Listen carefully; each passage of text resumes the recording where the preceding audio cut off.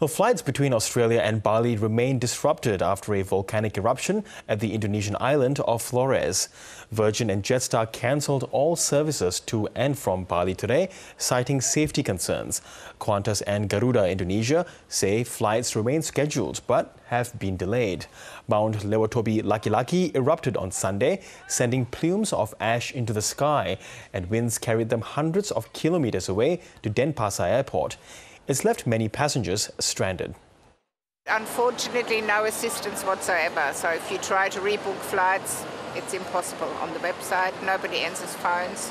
So you leave a bit stranded, you're left stranded. And for more on the eruption, we are joined by volcanologist Ray Cas. Ray, good to have you on the program with us. Now, this volcano has been erupting for quite a while. It is expected to keep going. How long can authorities expect this volcano to keep active, I suppose, in this way? Yeah, this volcano erupts intermittently every decade or 2 decades. And this current phase of activity commenced at the end of last year and has again, along that pattern, been erupting intermittently every few weeks. And of course, this most recent event began on the 30th of October.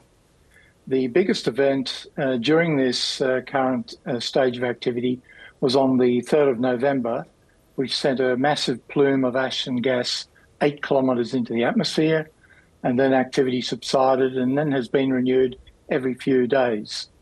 So the problem is that these types of volcanoes, which we call stratovolcanoes, can be very complex, they can be unpredictable, and their eruptive activity is typically this intermittent style of a significant explosion every few days or so. So at the moment, it is very difficult to actually predict when this activity might stop. And is it increasingly hard to predict over, looking at the study of volcanoes over the past few decades? Yes, volcanoes are extremely difficult to predict in terms of when they will erupt, for how long they'll erupt, what the eruption style might be, and what the eruption intensity might be. In the case of Lewotobi Laki-Laki, we have been seeing huge plumes of ash going as far as Denpasar. What are the immediate dangers of the ash clouds, especially around in the areas that surround the volcano itself? So since this phase of activity began on the 30th of October, there's been significant ash fallout on the upper slopes of the volcano, several kilometres from the actual crater. There have also been ground-hugging pyroclastic flows of gas and ash and rock debris, which have been channeled down the steep sides and valleys of the upper slopes of the volcano. And this has actually caused quite a lot of destruction to many of the small villages which are perched on the upper slopes. And this is a big problem for the authorities. The volcano occurs on a remote island called Flores, which is very vegetated, has limited road networks, very limited infrastructure to facilitate significant evacuations. And how long do you think authorities have been surveilling this volcano? Or is this something that is just a part of what authorities do there? Yeah, well, Indonesia has more than 120 volcanoes. I checked this morning, and in addition to Lewotobi, 6 other volcanoes are erupting as well.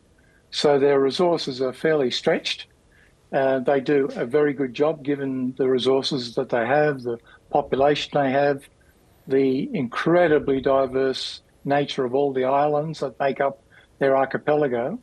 So it's a difficult and challenging job. But as I say, generally, they do a very good job. Yep, and what's also difficult and challenging is for residents that live around the area. Some have decided to relocate permanently, but how big a task is this to convince residents in very active volcanic areas to move? Particularly in developing countries like Indonesia, where these villages are perched high up on the slopes, it's because that's the only area of land that the small populations and villages can actually claim to be their own. So in the first instance, it becomes extremely difficult to convince these people to leave. Often they have stock, they have gardens to tend to. So they're very reluctant to leave. But of course, in this case, there's been significant loss of life and injuries and a lot of damage to those villages. So most of those villages have started the evacuation process, but undoubtedly when the eruption begins to wane, those people will want to go back to the only place that they can call their own. And Ray Cas, are there other areas, other volcanoes that are being closely watched in light of this particular eruption? Yes, there are a number of eruptions going on in Indonesia at the moment, including Merapi on Bali, Merapi on Sumatra, Simbagong, and a couple of others. And so these are all currently active and undergoing the same type of surveillance. And one of the interesting things about Lewotobi eruption is that it's very distant from Bali. It lies 500 kilometres east of Bali on the island of Flores. So this may surprise people as to why the airports in Bali are being closed down and flights being cancelled.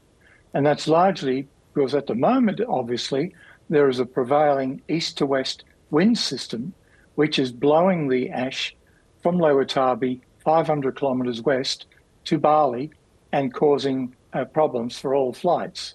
The suspended ash, which occurs dispersed in the middle atmosphere, can actually cause severe damage to jet engines of aircraft. Yeah, safety first. Ray Cas, really good to get your expertise this evening. Thanks very much. Thank you.